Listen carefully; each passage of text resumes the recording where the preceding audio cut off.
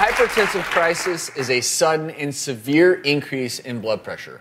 Dr. Freda Lewis-Hall, the Chief Medical Officer of Pfizer, and I are going to explain why, if this happens, you need to act quickly. A blood pressure reading of 180 or higher on the top or 110 or higher on the bottom is defined in medical terms as a hypertensive crisis. It is particularly concerning if it's accompanied by symptoms such as chest pain, shortness of breath, numbness, or weakness. People may also experience severe nosebleeds, a change in vision, or even confusion.